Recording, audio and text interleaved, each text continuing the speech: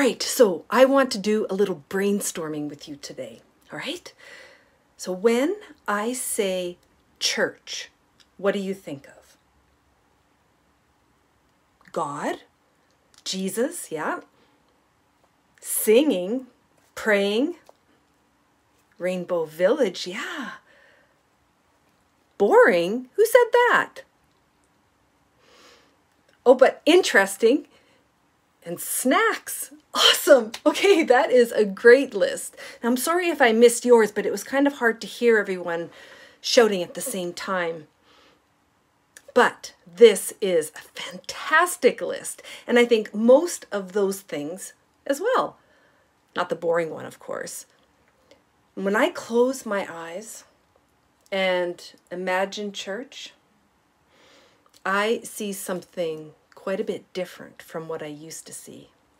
The first thing I used to think of when I heard church was our building, especially our sanctuary. That's the place with the great big cross in the front. Okay, so I would see myself sitting at the front and looking at all of you, your lovely faces. So I still, of course, have that image in my mind, and it still fills me with warm, fuzzy feelings. But now when I think of church, I also think of Zoom. Zoom coffee time, Zoom Rainbow Village, Zoom youth group, Zoom church meetings, Zoom communion. And when I think of church, I think of phone calls. I think of carrying cards. I think of decorating the bushes outside of Amy McClure house. I think of pizza boxes filled with fun churchy things for parents and families. I think of parking lot outreach projects, socks, and more socks for the homeless. I see bags and bags of recycling for Cosmo. I see Heather dressed as a bumblebee selling honey for the refugees. And right now, I think of hearts, lots and lots of hearts. So just take a drive by the church one day before the end of February and you will see hearts planted all over the snowbank. Because every time in February that someone donates $20 to help refugees, a heart is planted right in the snowbank for everyone to see.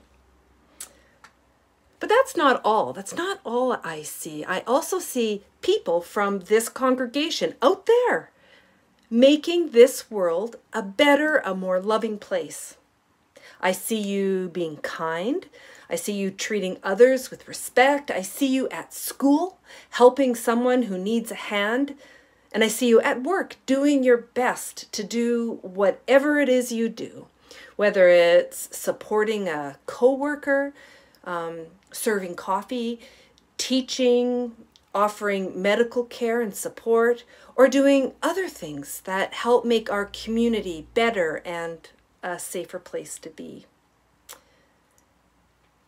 And I see you in your homes and in your communities. I see you caring for others, shoveling your neighbor's sidewalk, offering to buy groceries for someone who maybe can't do it for themselves.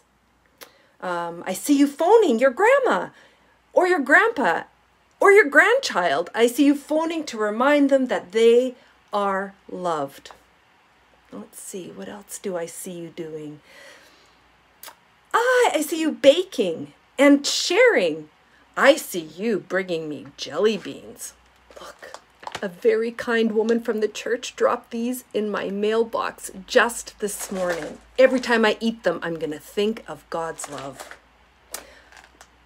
I also see you volunteering to donate clothing and food and money to organizations like the Food Bank and the Friendship Inn or EGADS. Now, I know that there is so much more, and I could go on and on and on, but I'm running out of time. But now I have this amazing image of church. It's like it completely exploded right outside of the building, and little bits of God's love and care have gone flying everywhere. So this week, I would like you to take some time to think about all the ways that you are the church. Talk with your families about it. Talk together about all the things you have been doing, and then maybe consider one thing that you could add to your list. Right now, because of this pandemic, people are more in need of God's love than ever before. And the best way for someone to get a hold of God's love is for someone else to give it to them. And that's our job. And I know you all have great, big, loving hearts, so that means plenty of love to pass along. So please, just do it. Be the church.